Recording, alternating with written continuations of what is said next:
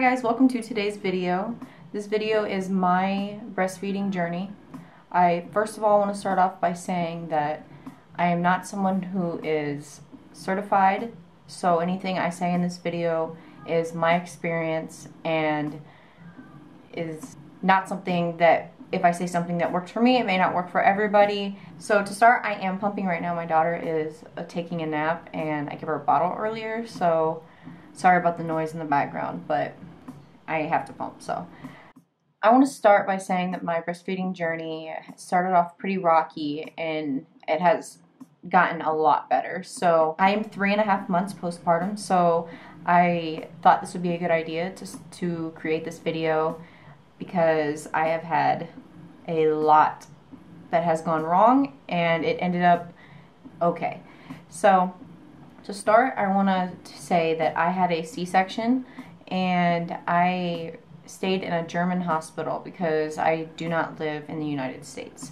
So that whole experience was a lot different.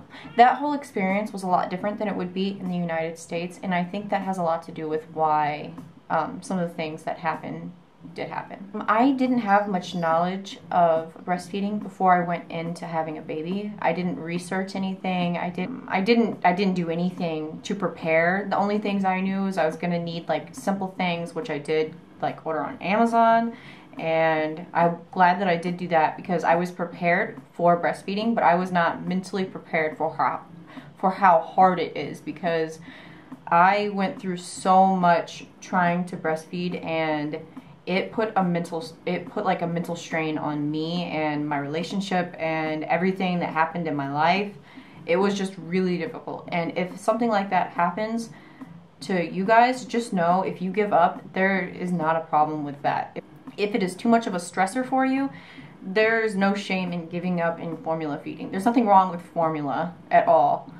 And that being said, I did give my baby formula supplementing, which I should not have done, but I did.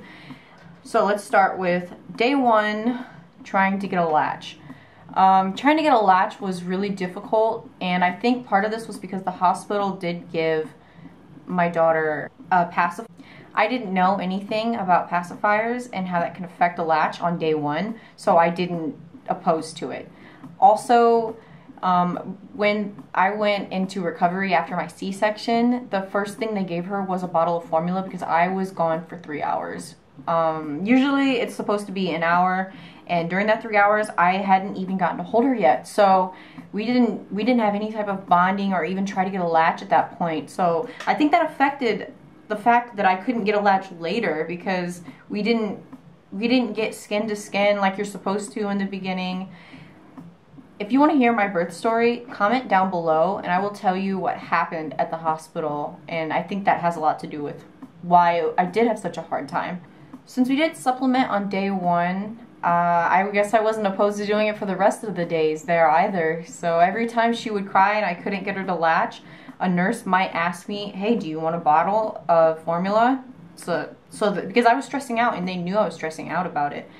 And she continuously would cry and cry and cry, and the nurses would help me by giving me a pump to try to get milk to come out, colostrum at that point, and not much was coming out. And what I also did not know is how tiny their bellies are. They don't need that much. They don't need really to supplement. They do not need formula. It might not even be the fact that they're crying because they're hungry. They just come out of the womb. It's a whole new world to them. Their tummies are so little, they're cluster feeding at that point, and that's how it should be. They should not.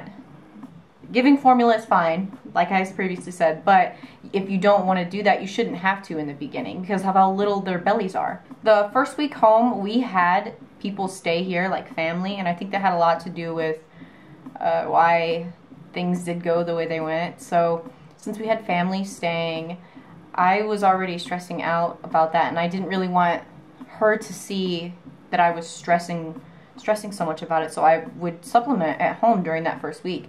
And instead of letting the baby cluster feed like it should be, I just kept supplementing. And when she left, I was still trying to just solely breastfeed, that it just took so long for my milk to come in, since it hadn't come in while she was there in the first couple of weeks.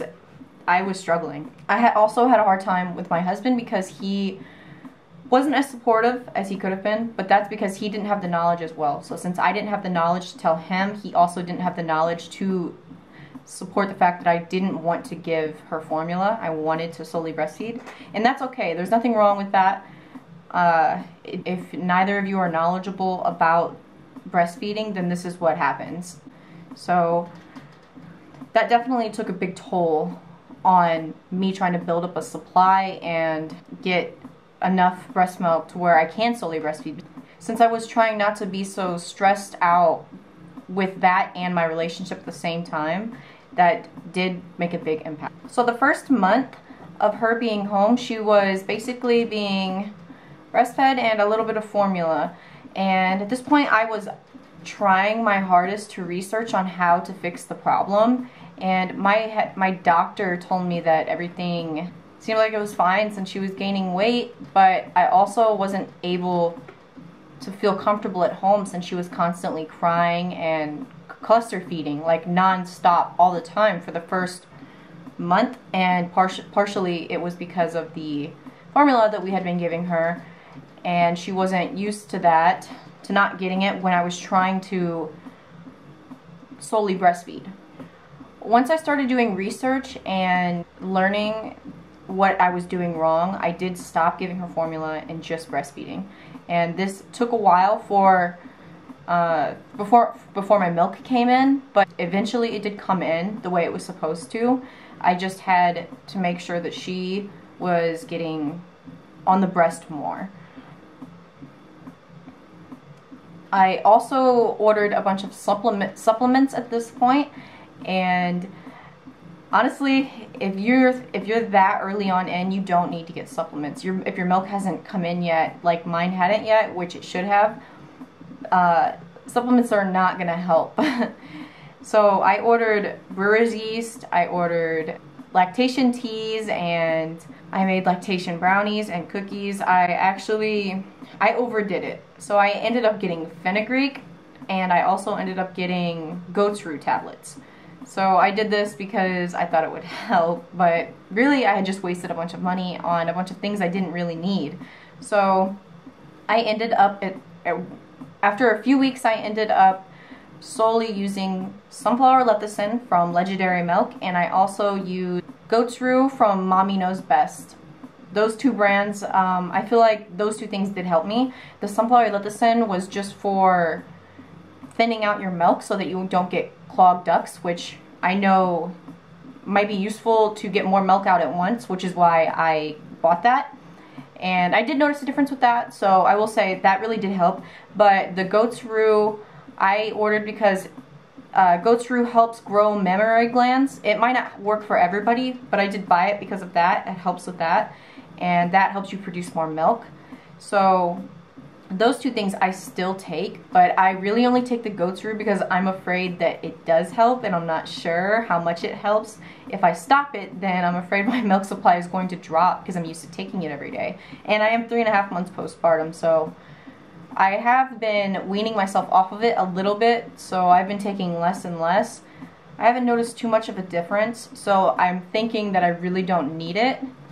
So during month 2, my milk supply had actually came in like really, really good. And this is partially because by 1.5 months, I was pumping in the morning and at night at least to get like extra milk. It would be like an extra feeding. My boobs would think that the baby is on there again so that I could try to get more milk out and they would empty again.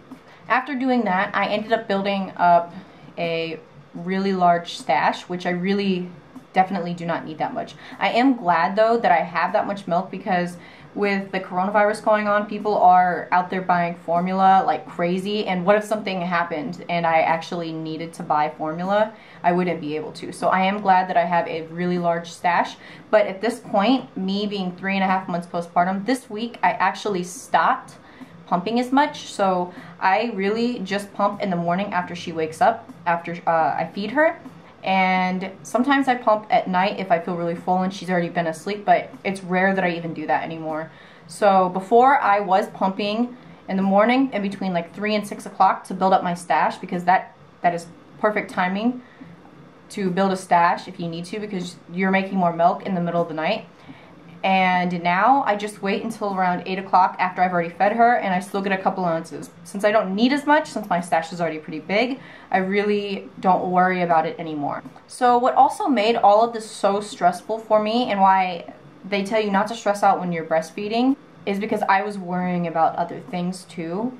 So that could have been what had decreased me being able to produce as much.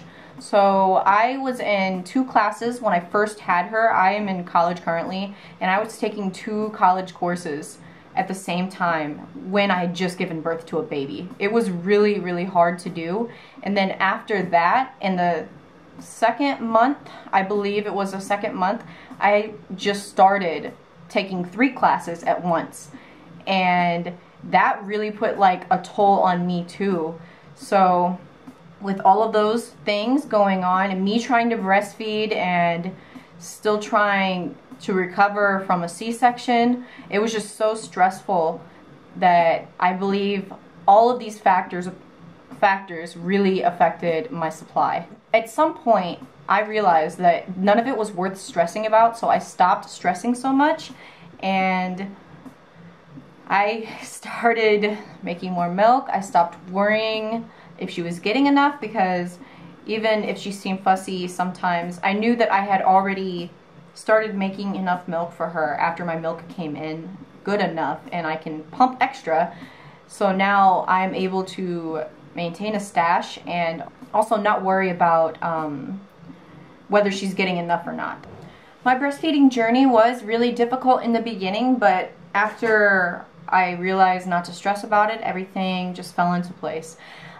I hope you guys enjoyed this video, and I hope it helped some of you mamas to be or current mothers that are struggling with breastfeeding journeys. I hope this helps you realize that you shouldn't stress as much if you are stressing about it. Stop researching things on the internet and just ask somebody. Ask somebody who is certified. If you really think that there's something wrong, don't go and research it online. Just ask somebody. It can help you not waste money, and that is the biggest thing I took away from this, because I wasted so much money that I really didn't need to waste on breastfeeding stuff. And also, if you're gonna supplement, just realize what comes with that.